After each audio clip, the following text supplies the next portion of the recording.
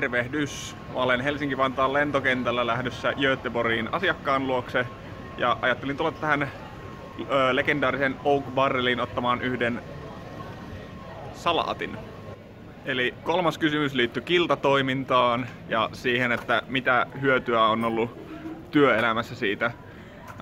Mä voisin lähteä ensin valottamaan vähän mun motiiveita, eli minkä takia mä lähdin ylipäänsä kiltatoimintaan mukaan.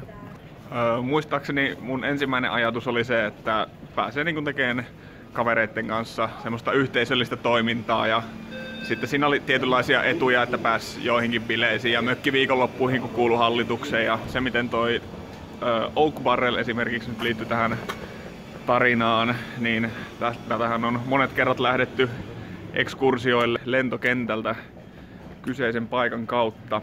Mutta sitten jos ihan sitä työelämäpuolta miettii, niin tärkein asia on se, että on tavallaan semmoiset tiimityöskentelytaidot kehittynyt ja miten organisoidaan asioita ja miten kannattaa viestiä isolle joukolle ihmistä ja miten ne ihmiset ajattelee vaikka siitä